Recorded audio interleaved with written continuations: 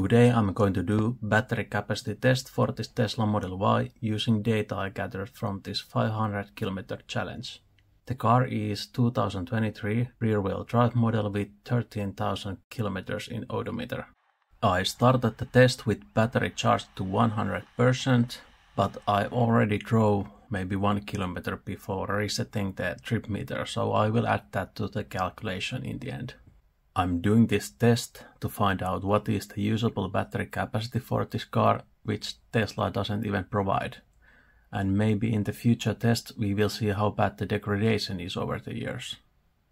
The idea behind this testing method is to find out what is the real life capacity of the battery by running the battery down from 100% to as low as possible with one run to minimize the error.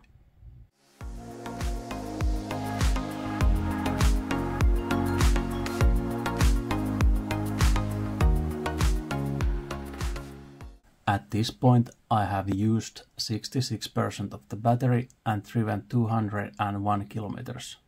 So capacity estimation is around 57 kWh, but the accuracy improves once we have driven the car closer to 0%.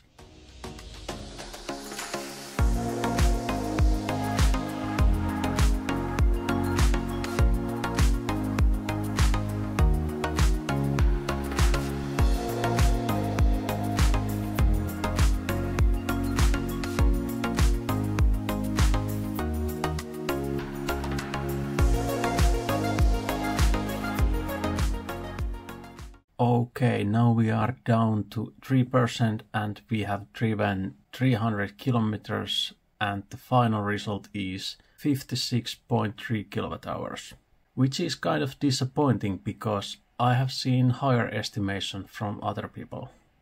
Maybe if I had driven slower, the battery and the drivetrain resistance could have been lower, so therefore this result would be higher.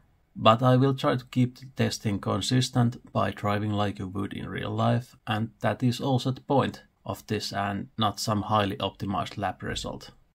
Because you have watched this video until the end, please subscribe by pressing the bell icon under the video, as only 10% of my viewers are subscribed.